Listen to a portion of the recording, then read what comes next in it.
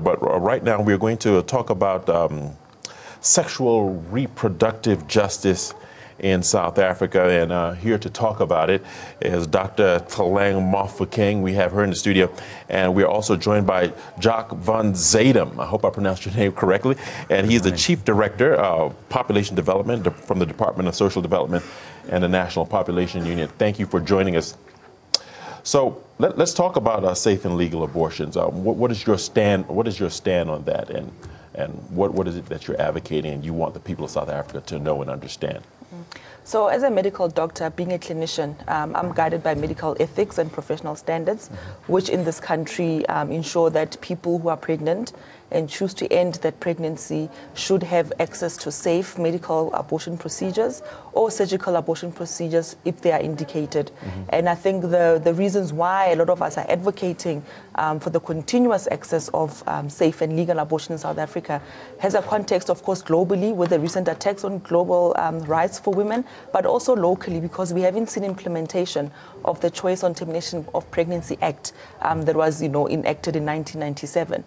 In the last decade, we've seen a regression and a recession in terms of what's literally accessible to women and people who are requesting terminations.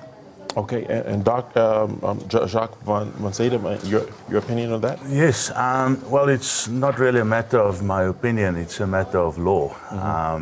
When South Africa adopted its constitution in 1996, we entrenched the right to bodily integrity of all South Africans, as well as the reproductive rights of all South Africans, and of course particularly for women, because it's the reproductive rights and the bodily integrity of women that mostly gets attacked.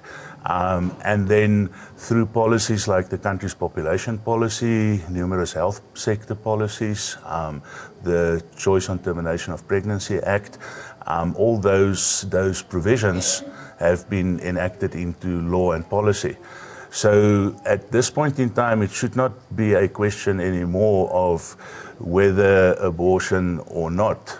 I think that discussion was settled more than 20 years ago. The point is, how do we make sure that people access those basic rights that have been entrenched for them?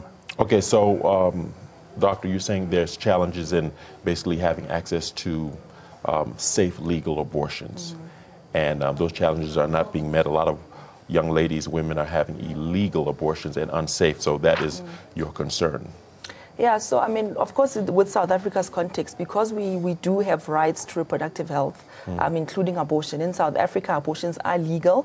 The main challenge for us is that a lot of them are still happening outside of a health facility with people who are not trained, who are not medical professionals. And that's what makes them unsafe.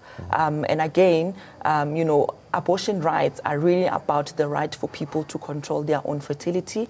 And once they've made a decision, they shouldn't be left to die or suffer complications because they are then seeking abortions outside of a health facility. Frankly, because of the health department's failure to make sure that staff is trained properly, that medications are available and generics also are available for those in private care. And then you find that women are being turned away on a continuous basis over and over again, and they're having to take time away from work, which threatens their job security, but also transport money. Some people have to save up to 2 months before they can find, the right transport to get to the next facility. So it's not just about again, like what Jacques was saying, just debating the right or not. We know that abortions happen. Some of them happen spontaneously. So we're saying all people deserve safe, medical procedures. So, Jacques van Zuydam, who is your number one opposition vocally? Have you had vocal opposition to your viewpoint in this day and time? I think it's well known that there are several groups in society that are vocal in opposition to abortion rights. I think, last week the Department of Social Development, together with the Sexual and Reproductive Justice Coalition, co-hosted an international conference on abortion rights in Makanda. Together with the Critical Studies in Sexualities research program at Rhodes University.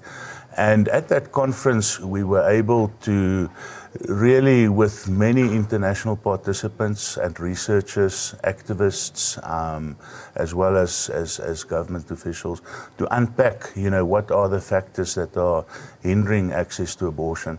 So, for example, one of the things that stood out, and I'm saying that in addition to what Tlaleng has said, because it's very clear, that what she says is true, that we do have service delivery challenges in the country.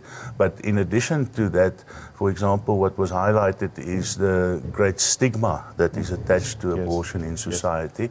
So basically, young people grow up and they throughout their sort of growing up, they are confronted with anti-abortion ideas, which they get from different sectors in society. Is that wrong or right?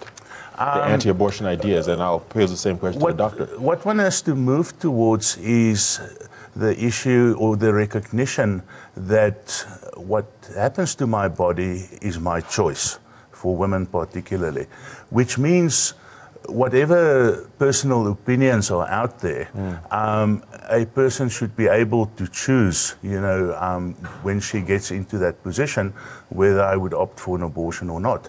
And it's not for society to make a person so scared that she doesn't explore that option. And that is obviously what has kept the backstreet abortion industry alive in our country, because many young women are just too scared to present themselves at public facilities.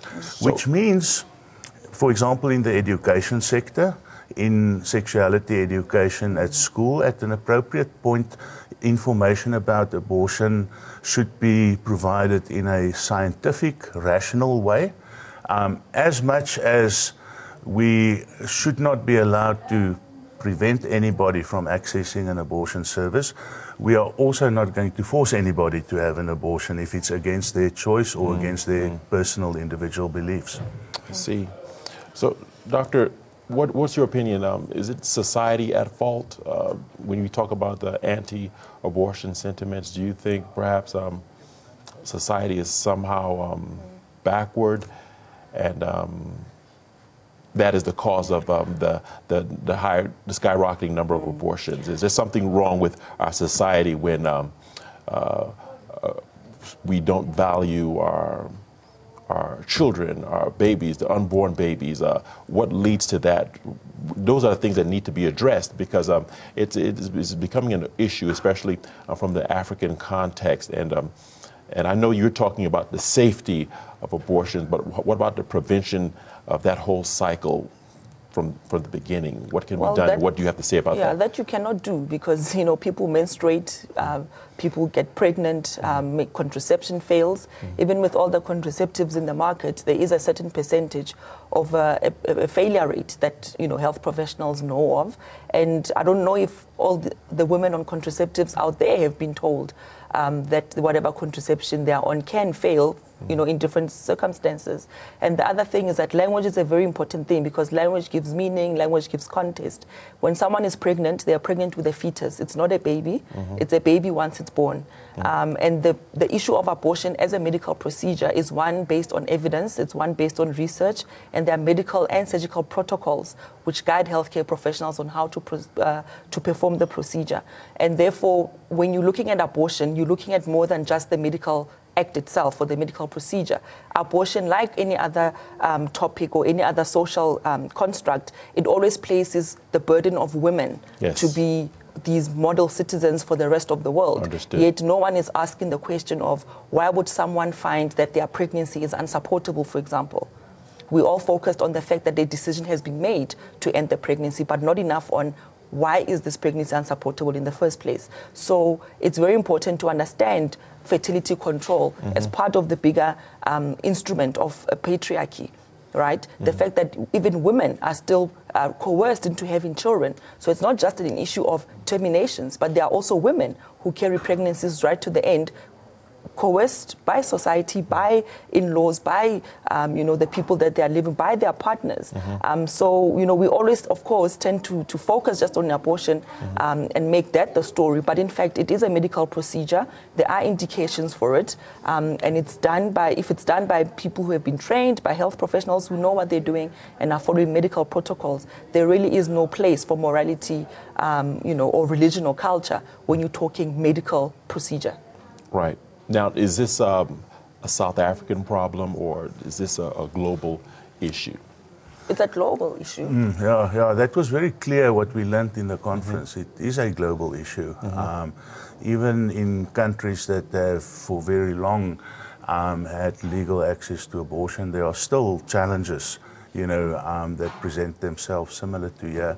I think just on the point that you raised of the African context, if one unpacks the African context, the issue of bodily integrity and control over one's body is something that was attacked in the first instance by colonialism, and people were enslaved. So the opportunity to choose and to choose what to do with their bodies, but now, has been taken away for a long time. The question is, don't you have to be in a rational state of mind to make rational decisions? And if you are irrational from the start, your decisions and your computations will not necessarily be irrational? Ideal.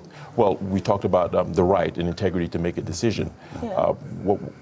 Don't you have to be in a rational state of mind to make a rational decision? But there's nothing that says women who make those decisions are irrational. No, we're not saying that. But when you give someone the right to... So the right to choose and the right to dignity is a right that is a human right for everyone who's living. Absolutely. How it manifests in the medical situation where abortion is something that needs to happen. What we are saying is to maintain that right to dignity and bodily autonomy. And for some women, it's an issue of safety and security during domestic violence, right? And for them, having that abortion, maybe another chance in life, either to start over or whatever the social situation is, that is not someone who's irrational. Well, what I'm getting at is, it's a heavy decision, especially when you have a teenager as young as even 13, 14, 15 years old. Some counseling needs to be involved in such a case. A lot of women make decisions only to regret it. So when I talk about the rationality of this act, I think the government, health institutions, can also incorporate a service of counseling before such an act. As much as safety is important, but what about counseling along with the process? So counseling is standard for any medical procedure, whether you're getting a contraceptive, whether you're getting your tooth pulled out, and again, with the termination of pregnancy, counseling is one of the things, because counseling includes taking a medical history, and it's standard by default. You will get counseling, but the counseling shouldn't be the one that makes you fearful. It shouldn't coerce you in not getting an abortion, or withholding specific information that's required to make informed choices. Either way, so the act is very clear on what needs to happen. And I keep saying, it's a medical procedure done by medical people. Just like people are making decisions, for example, who are diabetic, who people in car accidents. It's not nice to decide whether you need surgery to fix your broken arm, but that's the decision you have to make, because medically, certain things may be indicated. So Correct. Abortion and the feelings associated with them are actually one of relief, immediately after abortion. And there is no psychological or psychiatric diagnosis that exists because of an abortion. All right. Remember I asked you earlier. The only irrational thing is for me to think I can decide over somebody's body that I don't even know. That is not rational. So what we need, obviously, is a mind shift in our society. What was presented at the conference, from research papers, amongst others, is that what you're referring to, like, the emotion that comes with a decision, yes. Or a pregnancy. Yes. That is something that is socialized into people who feel those emotions from Correct. a young age. Okay. Which basically means we need to, through our education system, through our parenting and so on, come to a point where where we don't burden people with those emotions. I understand. And performing victimhood, because that's what often happens with women. But Dr. and Jacques van Zuydam, what I'm getting at, let me just be a little open with it. You know, coming from an African culture, I understand your point about safety and the right to your bodies, but I'm looking at a more preventive situation where our kids understand the value of children and understand, well, I'm getting to my point, understand the value of children, because we're looking at the fact that estimated 260,000 abortions are taking place illegally. 260,000 abortions every year are taking place illegally. Now, what happens when you do legalize that, okay? Which means that there'll be a lot more abortions. Now, from an African point of view, we look at a country like China that's completely overpopulated. That's why I asked you, is it a South African problem or is it a global problem? Because they don't seem to have that problem per se in China. And when you look at the black population, we're suffering from HIV. We suffer from numerous amounts of diseases. The black community in particular are losing lives left, right, and center. And then when you add the issue of abortion to the black population, it seems that something is wrong with the society in general. When a society aborts its babies, there's something fundamentally wrong with that society. And could that be something to look at? Is it just a population legalizing it in this manner? Is it balancing the population? I want you to tell me that, because these are issues that just run around in my mind. Like you're talking about very different and very many layered concepts which are not necessarily tying together. There is no such thing as African culture. There's a thing as women across the world, regardless of where you are in terms of your geography, who need medical services. And our abortion happens to be one of those. That. So this concept that abortions in Africa were not happening is also false. A lot of African women and patients in general consult a traditional medical doctor before they even come to a westernized medical facility.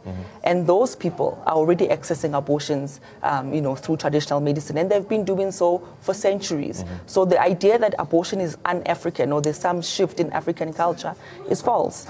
And secondly, the numbers of unsafe abortion are also way underestimated, because by the stigma that Jacques was talking about, it's very difficult for women to disclose, firstly, if they've had an unsafe abortion by the time they may present with complications to a health facility. So a lot more women, in fact, are living with complications of unsafe abortion, whether it's sepsis or hemorrhaging or hysterectomy, than the deaths that we keep counting, because by the stigma associated, it's already underreported. And I think, I'm not sure in terms of China and population control and what that really has to do with abortion. But if you look at the China and the decisions were taken around having one child, that's not autonomy. That's not bodily control. That's the state controlling your fertility. And that's not something we want, right? We want systems that are enabling of everybody who decides when and if they want a child. And we can't romanticize children. How many African children right now are not adopted, who've been born to women who already were seeking an abortion? Some of them have the child at term, and that baby gets abandoned as a toddler, as a 2-year-old, and it's society again who says to women, well, you're abandoning children. Why are you abandoning children? So no matter where you go, even the 12, 13, 14-year-old you're talking about, if she had to ask for contraceptives, you, the same person, would be like, but why are these children having sex, right? So no matter where you go as a young person with a uterus, with a vagina, you are judged at every step of the way. So what we are saying is remove the judgment, remove the morality from medicine, and do what we know is scientific. Let's do what we know is, protocols that are evidence based, and let us do the medicine.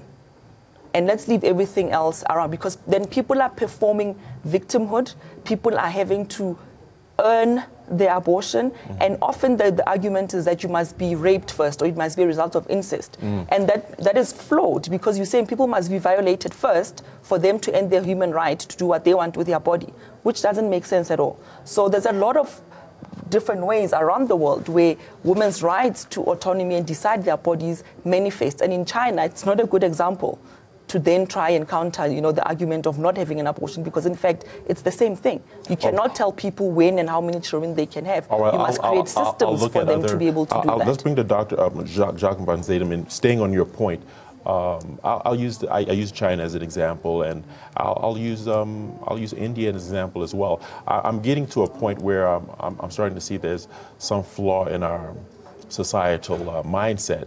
Certain strong cultures don't have this issue on a mass scale. No, but they do. That's the point. The research shows you that every single woman at some point in her life has had some spontaneous miscarriage, right? That's just a spontaneous one, where nature, for whatever reason, decides that this pregnancy is not good enough. Correct. What do we do with those women? What must happen to them? Because the same technique that you need to assist someone who's had a spontaneous miscarriage is exactly the same technique that you will be using for someone who's choosing to end a pregnancy. And I think for me, what I'm more interested in is how can we help women get safe access in South Africa, because we've got a legal framework, and how do we create those enabling systems, like with partners, such as Jacques' department in social development. Jacques, tell us, can you add to this? Yes, I think one is, in South Africa, there and how do you tie what you're about to say to the national population unit? That's very important. Yes, yeah. South Africa's population policy is a rights-based policy, which basically advocates for individuals' sexual and reproductive health and rights. Now you might recall the previous government had a population policy that was aimed at curbing population growth, and particularly the growth of the African population in the country. So after 1994, a process started to write a new population policy that basically states the country's and the government's principles pertaining to population matters. And the central principle is sexual and reproductive health and rights, which basically promotes that every South African should be ensured that she and he enjoy those rights freely and independently. We have removed the notion of connecting demographic trends to any aspect of sexual and reproductive health. But the question that I really want to ask you, who are enjoying these rights the most? So we have the Indian community, we have the colored community, the white community, and the black community. Who are benefiting from these rights the most from your population and from your stats? Well, everybody should enjoy the rights. It's the middle classes that enjoy them the most, but not fully. You're evading my question. I understand. Yeah, no, I mean, there's no I'm getting at a statistics, point. This is a serious point. Yeah, the thing is, we have the various classes. We have the white, the Indian, the colored, and the black, which are benefiting the most from these rights that you're talking about.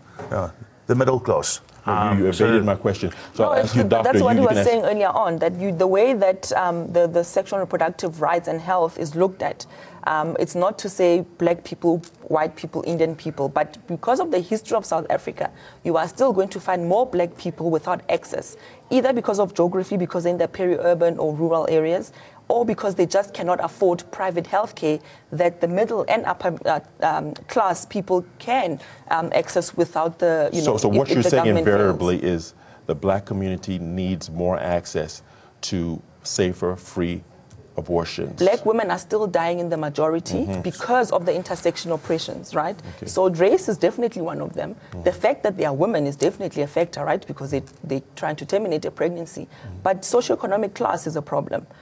The distance away from the hospital or the clinic remains a factor. So even if those who have money can access, transportation, for example, sometimes you get that the facility doesn't work. They use that same money to access an unsafe abortion. So it's not always necessarily only about money. Again, things like stigma. Stigma is non-racial, right? So everyone does sort of experience some form of discrimination or obstruction when they're trying to access an abortion, whether you are white, black, Indian, but in terms of the majority and the history of this country that Jacques was talking about in terms of population control during apartheid, it still means that black women are still at the very bottom of, trying to get access. I understand your point. And my concern is if black women are having more abortions than any other group and are now given free access to more abortions, what will be the ramifications or the repercussions 50, 100 years from now? Of what? Population. But it's not black women's jobs to make sure that whatever ramification in 50 years are. So what I'm saying to you, wouldn't you be concerned at the long-term effect of having access to abortion, having it being encouraged by the government, and knowing the fact that more black women out of the various classes are having abortions in comparison. Does it not concern our group of individuals? No, women, those black are... women? That's not important. No, because black women's jobs are not to maintain our group, whatever our group is, whether it's Black Nation or whatever it is. It's the same way as you know, white supremacy, how white women's bodies were used to birth white children, right? For white supremacist intent, to have an army. You can't have domination without an army. So the issue with having rights is that everyone must have a right to decide what they do with their body. It's not black women's jobs to make sure that black men have an army if they want us then to dominate. And this is why we talk about issues of reproductive justice, right, because it looks far beyond just the numbers. I'm telling you right now, there's more than 3 million orphans which are black children. I don't know how many you've adopted. I don't know how many other people have adopted. And you keep worrying about the numbers in 50 years. As a medical doctor, there's a person who stands in front of me and they say, for whatever reason, I need your assistance and your medical expertise to help me right now. And again, the view, the misconception is that people who are having abortions have never had children. Many of people who are having abortions are new mothers, are people who've had children before. Some people, you know, thought menopause had set in and it actually hadn't completely set in and they have an unplanned pregnancy. Some people, yes, maybe young women, but not only. So the idea that people who require abortions are now somehow deviating from the black agenda. What is the black agenda and whose is it for?